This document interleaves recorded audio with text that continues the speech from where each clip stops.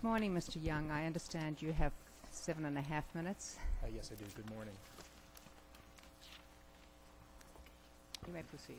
May it please the Court, my name is Robert Young, and I represent the child, in this case, Rico.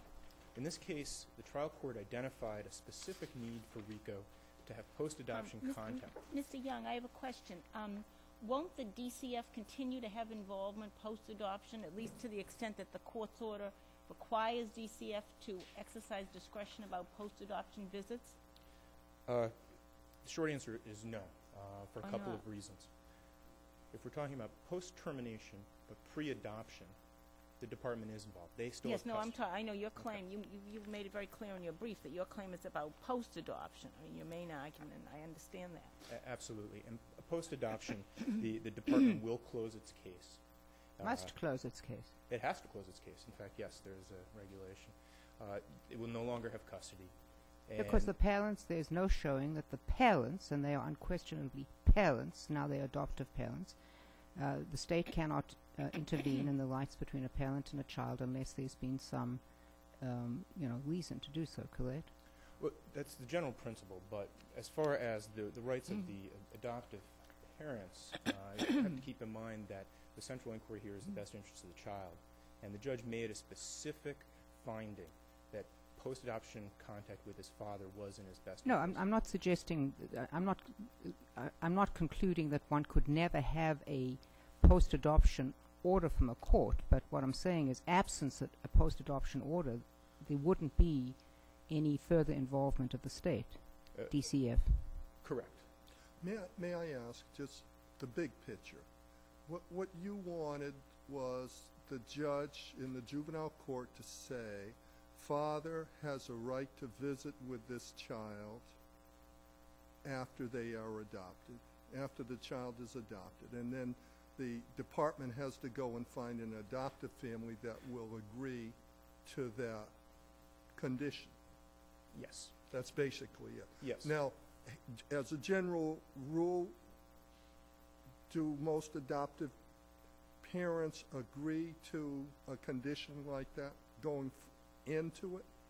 Well, I think if at the time the child had identified adoptive parents, that maybe would have been an issue to be litigated in the trial court. You have to keep in mind that at the conclusion of trial, there was no adoptive family. That was disruptive. So the judge's finding of twice a year contact with his father was something that would have been right up front for any prospective family. You know, I just realistically, wouldn't that create more of a problem in finding an adoptive home for a kid? Well, I think if it were truly a problem, post-termination but pre-adoption, the department could bring it forward to the judge's attention. So you would say the judge makes the order, and then if it is a problem, they can go back to the judge and say, Judge, it's a problem. Yeah, I think so. I mean, adoption of Edgar was essentially that circumstance. Well, I have a question sort of along the same lines. Isn't it premature now to make that sort of an order? Because this young man may not be adopted for years. He's had several unsuccessful attempts, pre-adoptive placements. So and they can't find a permanent home for him yet. So how do we know what the situation will be when they finally do find an adoptive home for him? The father might be back in prison, so visits would be virtually impossible. Anything could happen between now and then. So why does it make sense now to make an order for what could be 4 or 5 years down the road and the situation would be totally different? Well, at the time of trial, the circumstances were that, and with the judge charged with evaluating his current best interest at the time of trial, were disruption of the adoptive placement, his father's parental rights being terminated, strong bond, strong relationship, and attachment to his biological father. These are all the circumstances present in Vito that didn't apply on those facts, but clearly would apply here for entering a specific post-adoption. Yeah, but it seems to me that I can understand the order now and going in force and effect until adoption, but several years Pre-adoption. Right, post-termination, pre-adoption. But once you get to adoption, I mean, once you get several years down the road, anything could change in a situation like this. So why should the order be why should an order of visitation be made now for something that nobody knows what the situation is going to be? Because it's based on the current best interests. Post-adoption. But those won't exist when and if this child finally gets adopted. Well, we don't know. We don't Does know. the But record? that's right. We don't know. So why do we fight about this order now when it's all so hypothetical? Well, I think quite simply, is to keep in mind, is that order really shouldn't be considered as a forever order. The adoptive parents, if there's an issue, they step into the roles of parent, all the fundamental rights. Right. If they're concerned that this child's best interest is being impacted by ongoing contact with his father, I would submit that they could essentially file a complaint for Yeah, but then why are modification. you contesting it now? Because you don't know if it will be in his best interest either by the time he finally, if ever, gets adopted.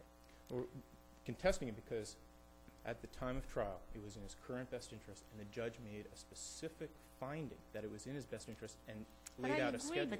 but that's pre-adoption. Mr. Young, may I ask you a I know, question? but- Yes. It seems to me that if you look at this through the best interests of the child, one thing we do know, I think, for children, is that some sense that their world will not fall apart is very important to them.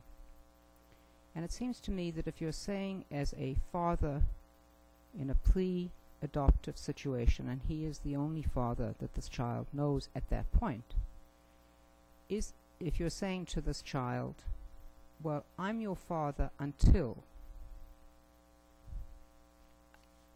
something else happens, it's a very painful message for most children. I will be here for you until I can't be here anymore for you. That seems to me what is underlying the claims here of this child. I understand you represent the father, No, I represent the child. Child. the child. Is there anything in the record, this is a very experienced judge obviously, is there anything in the record that says, I understand that at the moment it is in the child's best interest to continue this relationship, but I also find as a fact that it is important to this child that absent some other compelling interest, that this child be able to maintain a relationship with the father until the child reaches majority. Yes, there are.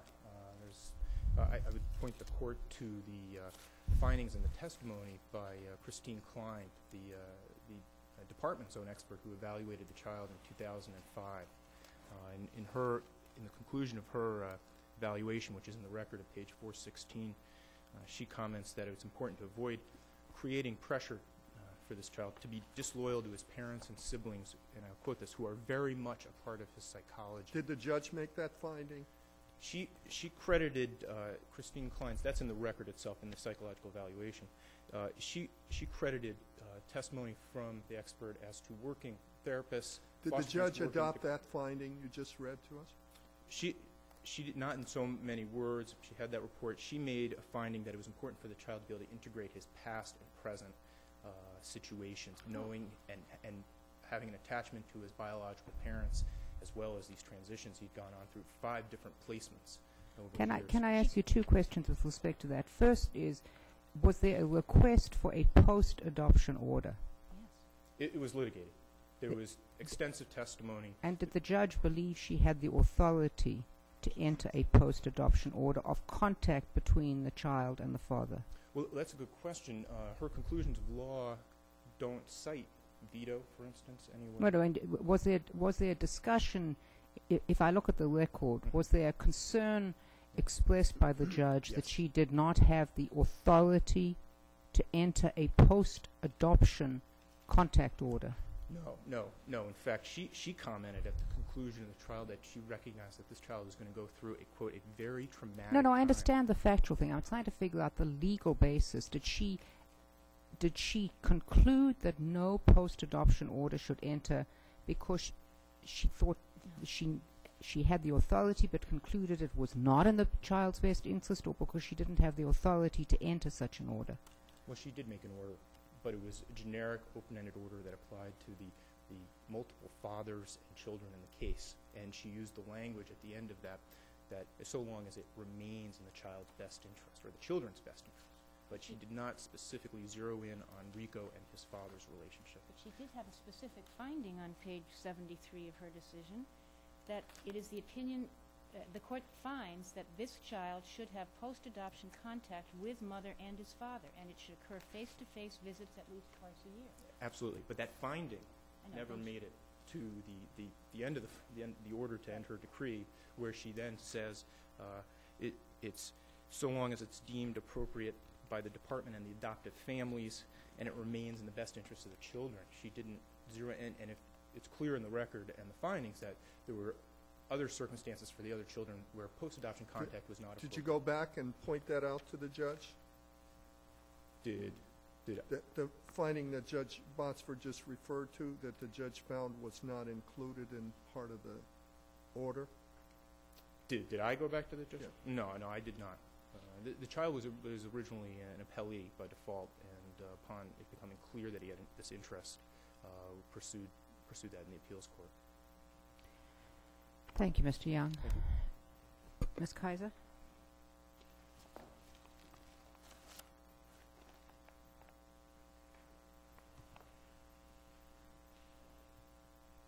Good morning, Your Honors. My name is Jean Kaiser, and I represent the father in this case.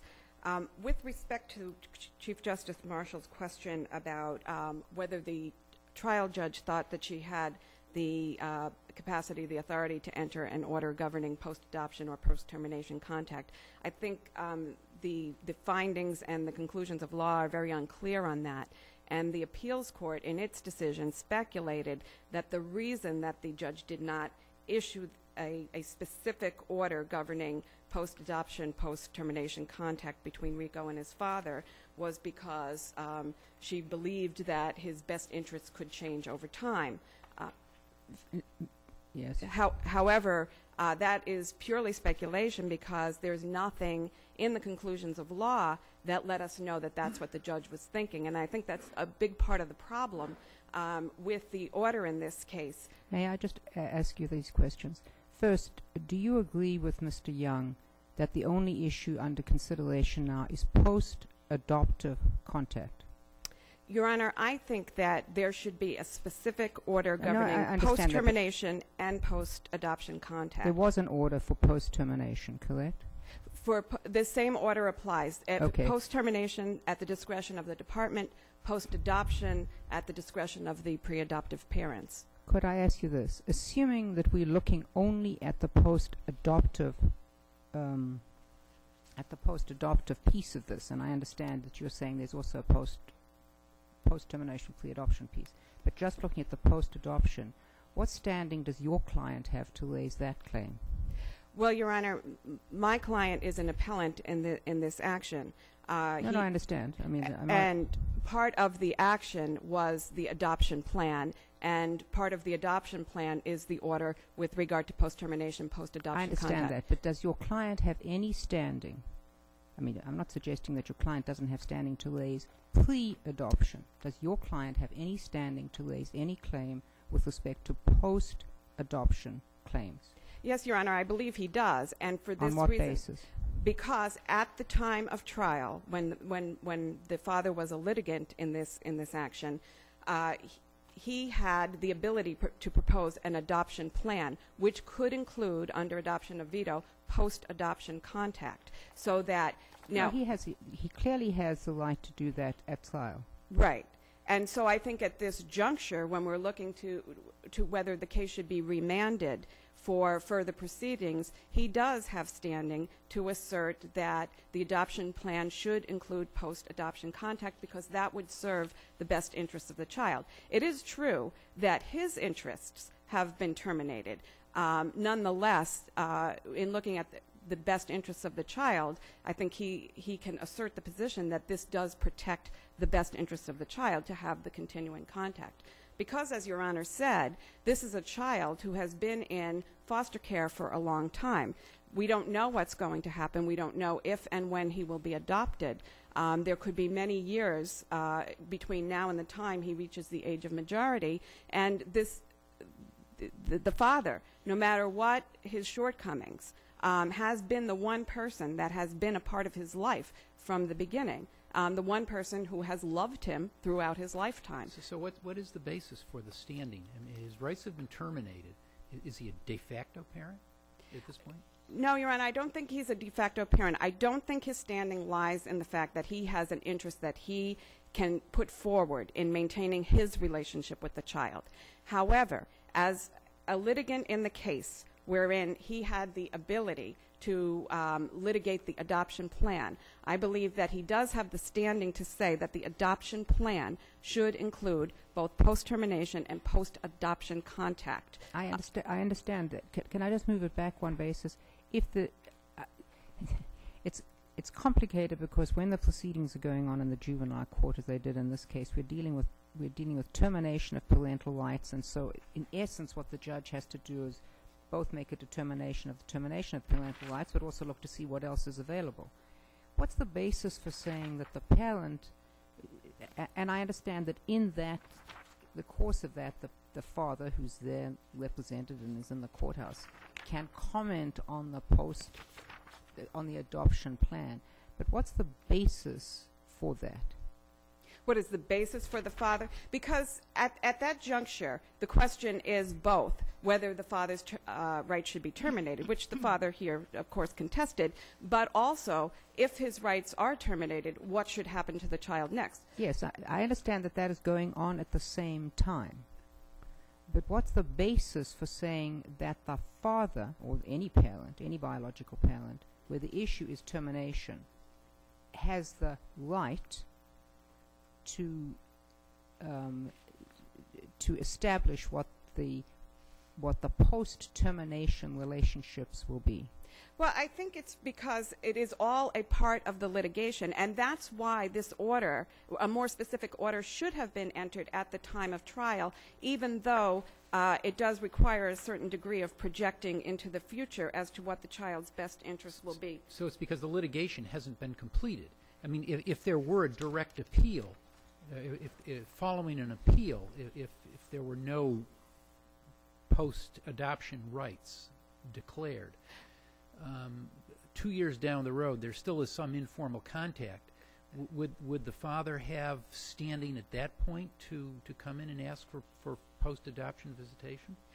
No, Your Honor. I think if this case had ended with every court that he appealed to saying no post-adoption contact, that he would not, at the point at which the child might be adopted, have the standing to say that the post-adoption contact should occur. And I think that's an important reason why the order has to be issued at the termination of the trial. That's when the judge has all of the information before him or her with regard to the child's psychological development, the need for continuing contact with the father, the need for that continuity in his life. As Vito said, the need for continued contact with the parent to help them navigate the move into a new home. I think that is all before the judge at that time. The judge can issue an order that would govern the child's current best interest. As Child's Counsel said, that can always be revisited, but we can't necessarily go back now if this litigation were to conclude without a more specific order being issued. So refresh my memory, is an order of termination an interlocutory order? Or do you have to, does the right of appeal continue through the 210-3 order? No, I think the termination order is a final order. And I think it would be, I think what I would say is that once this appeal to this court is decided, the father's rights will be extinguished. I have a question that I asked Mr. Young, and I'm still confused about it. I asked about why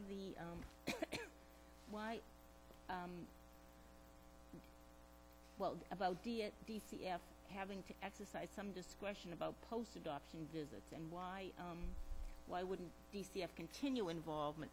And he said because they wouldn't have any involvement post-adoption, but I'm reading from number 16 of the judge's findings. The court approves of post-adoption contact with the known parents as long as it is deemed appropriate by the department and the adoptive families. Are you saying that the judge didn't have any authority to enter that order? the part of it that says as long as it's deemed appropriate? Actually, Your Honor, I think it's a little unclear what the judge meant there. If she was referring to the discretion of the department in terms of the post-termination period before the child was adopted, and No, it's not unclear, because she says the court approves of post-adoption contact.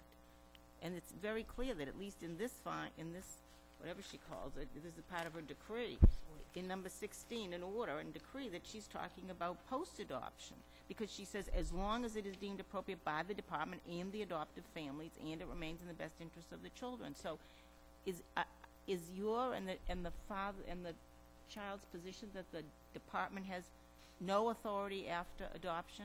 Well, typically, Your Honor, what would happen once the child was adopted, the department would drop out, and they would have no authority. So then and I'm not part of her order, you would argue, is ultra-virus. Yes, that essentially, and that's a large part of the problem with the order as it is presented here, is that it injects the department into the adoptive parents' lives, but in a very non-specific way. It gives interestingly, it gives, let's say that the judge had just ordered 2 visits a year with the adoptive parents. That would have been a certain level of intrusion into the adoptive parent's life, but they would have adopted Rico subject to knowing that. However, how can you make an order for people who aren't before you? Well, I think what needs to happen in these post-adopt, obviously that gets reevaluated at the 210-3 proceeding when the child is adopted to make sure that it's still in the child's best interest. I take it that you would say something like the following. The court orders that the child be made available for adoption subject to the order that the child have an opportunity to meet with have contact with the biological father twice a year under conditions supervised by the department or something like that. Correct? That's correct. So your issue is not whether or not she had the authority to issue a post-adoption order, but just that this is so mushy that it's sort of like an order, but it isn't. That's exactly right, Your Honor. The problem is that this does not, the order that was issued does not sufficiently protect Rico's best interests because it leaves so much to the discretion of the parties involved. Could I just follow up on one thing you just said? So your view is that the juvenile court judge makes the order, and then at the point in the future when there is going to be an adoption, that the probate court judge will review the order. Well, and so it's not binding. It doesn't control.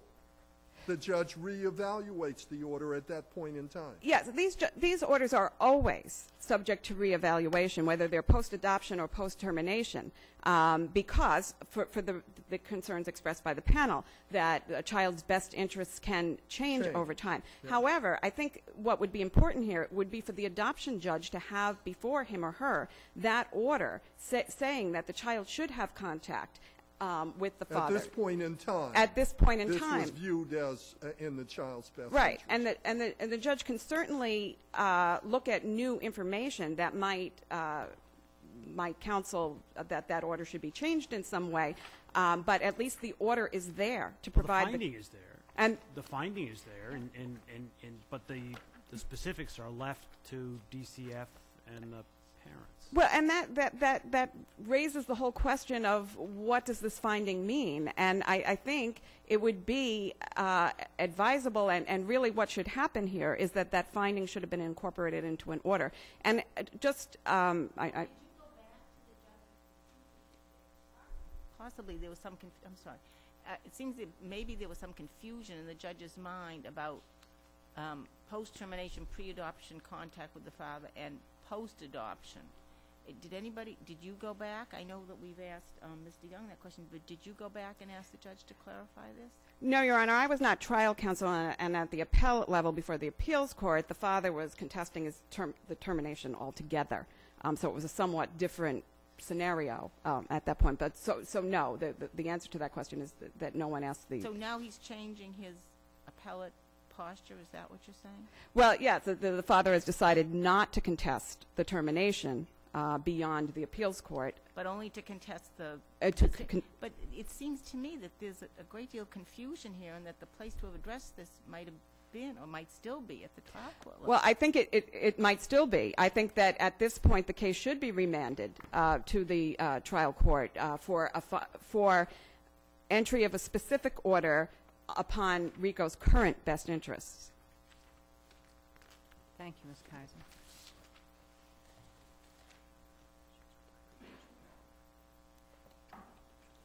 Good morning, Ms. Balakrishna. Good morning.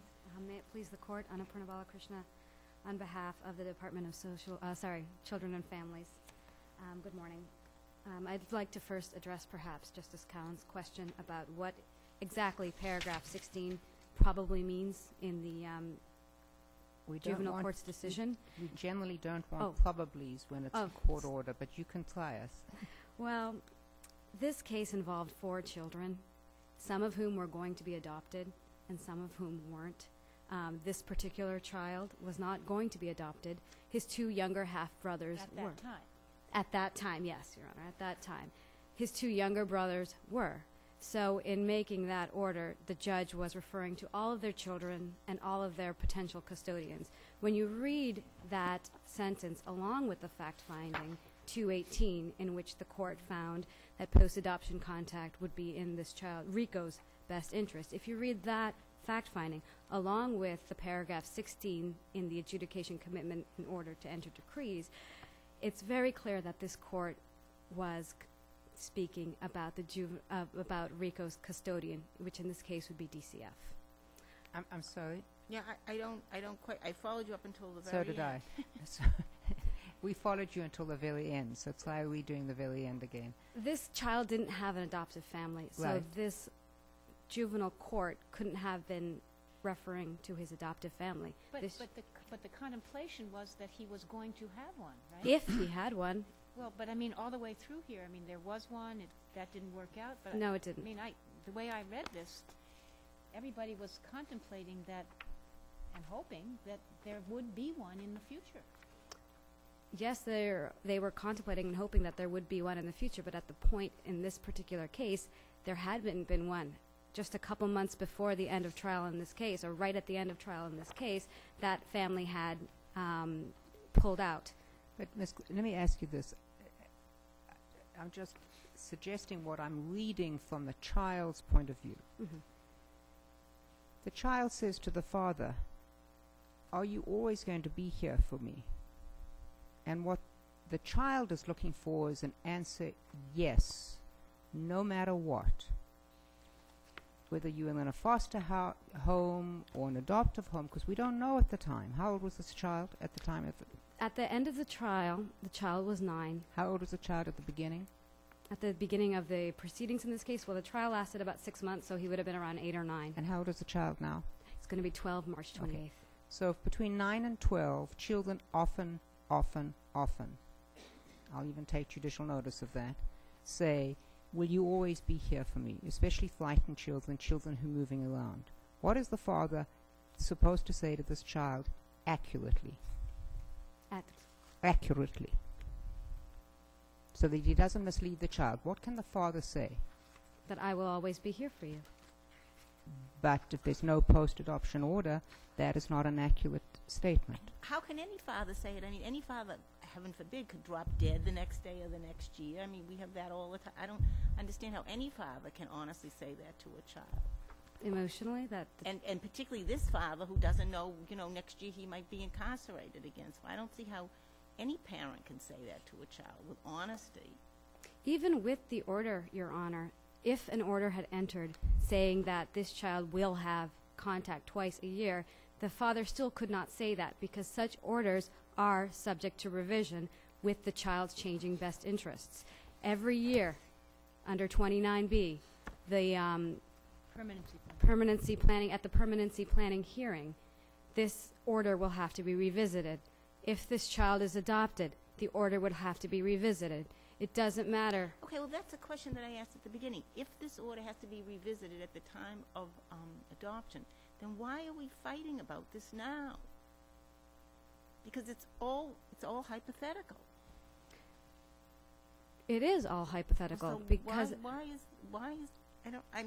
that's what I don't understand, and I'm afraid I don't have an explanation from anybody.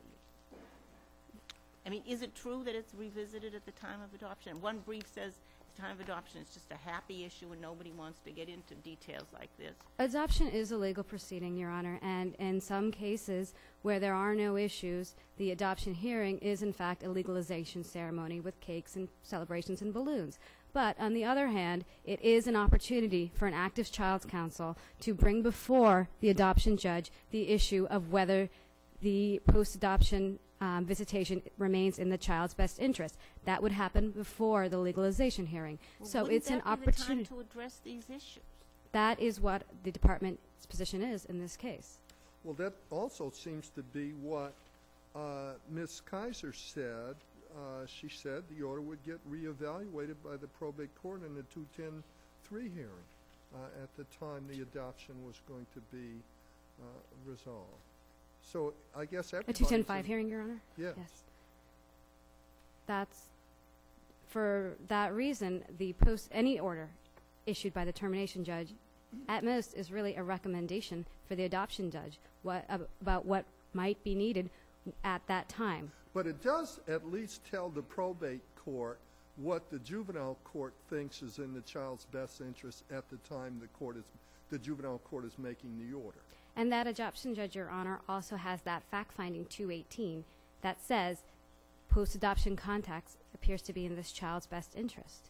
The adoption judge has that finding. The adoption judge also has the entire decision. And the child's counsel can bring that all to the attention if the department's adoption plan, which is filed at the time of the adoption, doesn't address post-adoption visitation. Yeah, but it's a very ambiguous, what's being brought to the attention of the adoption judge is pretty ambiguous. On the one hand, you've got a finding that this judge finds that at least twice a year post-adoption, Rico and his father should have face-to-face visits, and then an order or an adjudication that says, it's up to the parents and the department.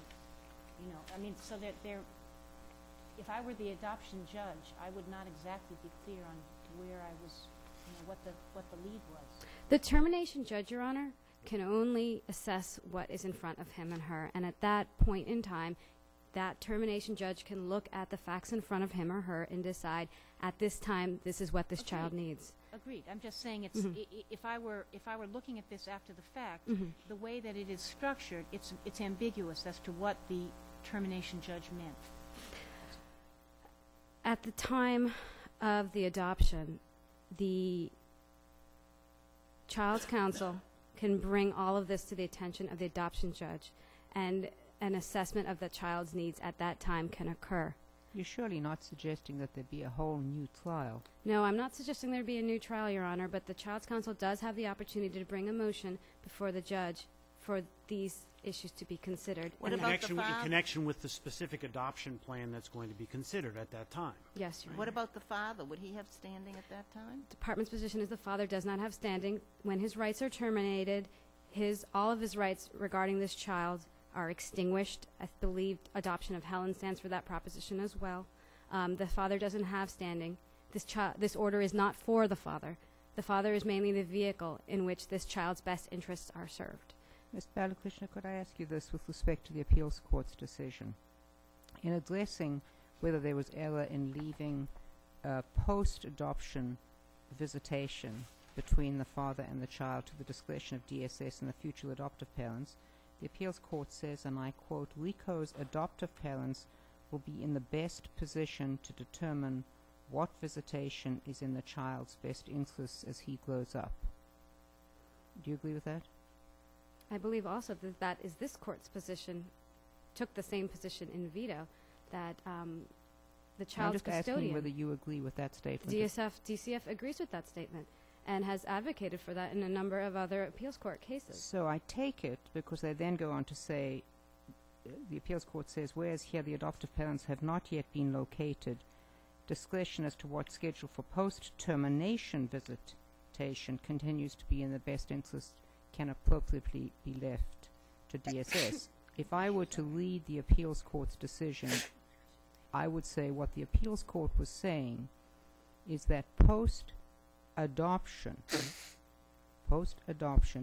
DSS really is not in the best position to determine what is in the best interest of the child. Would you agree with that?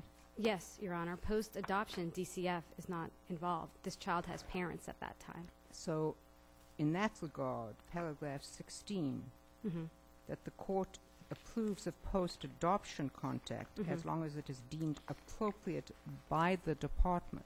That is what the order says. Correct, Your Honor. But that is, your position is that is an incorrect, that order should not have entered, to the extent that it's an order. this court, Your Honor, this trial court in this case did not distinguish between post-adoption and post-termination. No, that, visitation. well, It's not clear that she did, because this is a particular, I would take it as an order, that she approves post-adoption contact as long as it is deemed appropriate by the department and the parents. And that seems to be not the reading that the appeals court has given it, and not the reading that you're advocating here.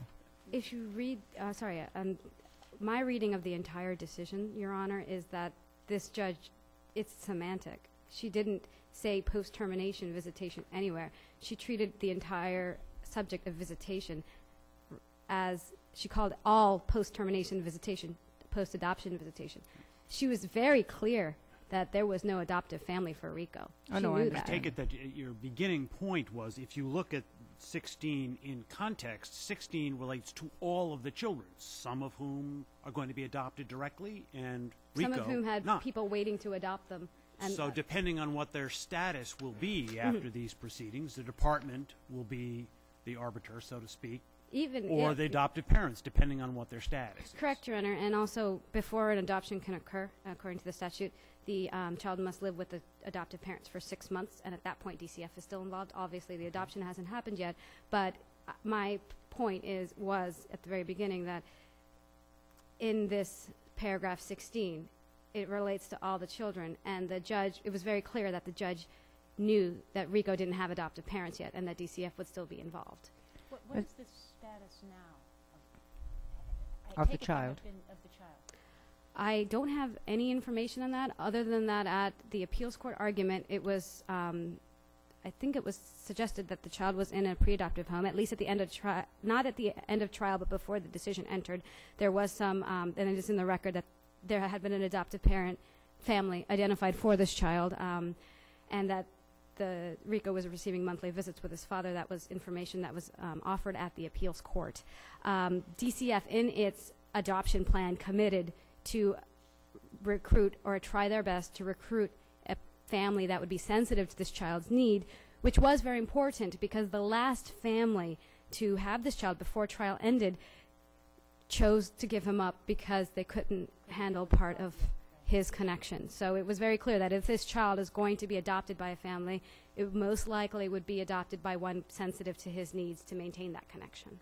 Help me to understand what your position is. If the probate court judge finds in the best interest of the child that there should be some post-adoption contact, is it your view that the judge then has an obligation to issue an order, or that the judge can simply rest upon that finding with the expectation that at the time of adoption that judge will use that finding to issue a post-adoption order?